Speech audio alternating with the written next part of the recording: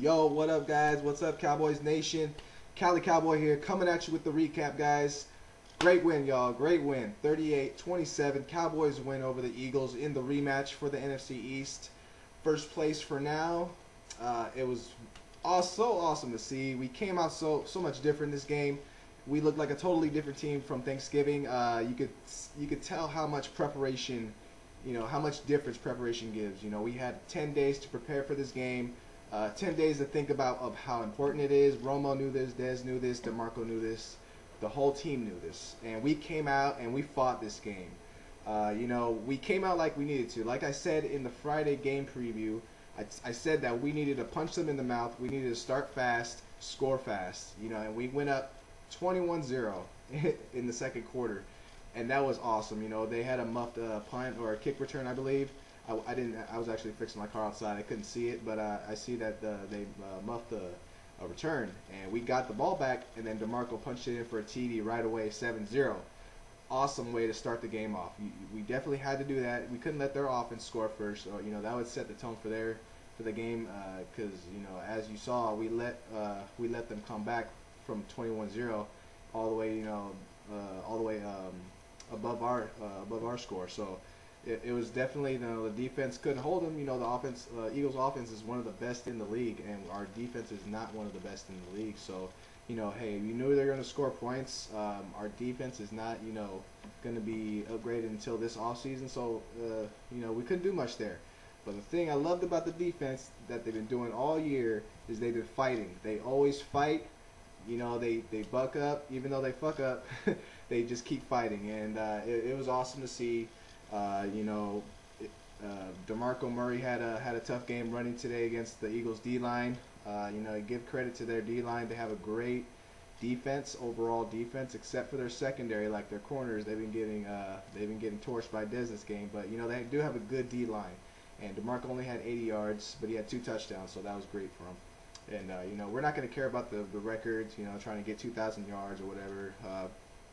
We're just going to care about the getting wins at this point. We need to get in the playoffs because a lot of other teams have the tiebreakers with us.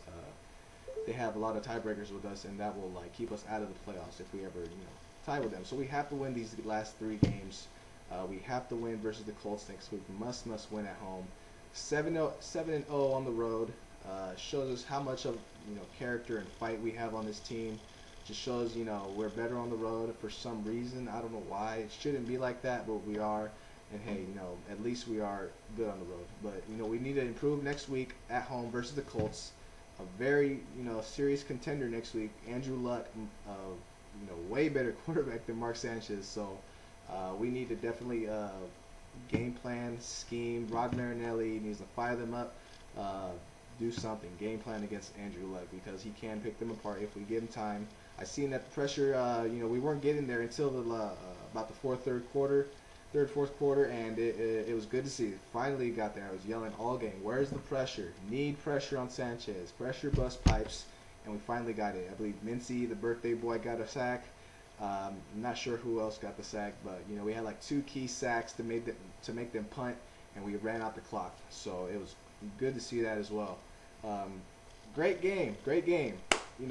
The old Cowboys would have just rolled over, folded. Would have just let them, when they made the comeback from 21-0, they would have won the game. The old Cowboys would have just let them come back.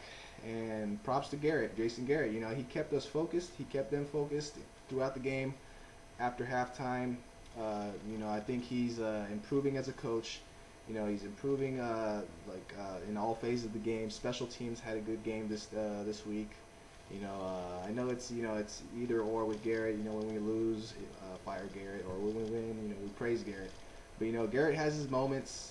Loved him this game, and I'm not opposed to seeing him stay because the process that he's been having has been taking a while, but it's working now, and we're drafting good, smart. We're playing good. He's firing people up. I think we stuck with him this far. Why not keep him a couple more years? Why not? Let him keep doing this plan, all right? So unless, like I said in the beginning of the season, I said, Garrett would have to have a miracle season to stay. And he pretty much, almost is. And, hey, got to give props. a team is only good as their weakest link, only good as their head coach. Head coach shows a reflection of the team, and right now we're 10-4. So who would have thought we would be 10-4 in the preseason? I definitely, honestly did not think we would be this good with our O-line. Well, I knew our O-line would be good. I didn't think the defense would step up like it did. I didn't think DeMarco would be running for almost like 1,800 yards. But hey, I was wrong. So good game, y'all. W at the end of the day, we got the win. Hey guys, follow me on Twitter, follow me on Facebook. Show me some love, y'all. Go ahead and comment, like, share, subscribe. Thanks for watching, y'all. Look out for my next video, game preview for the Colts game. Huge game. Go ahead and tell me what y'all think below in the comments. Follow me on Instagram as well. Thanks, guys. Show for love. Peace out, y'all. Good win.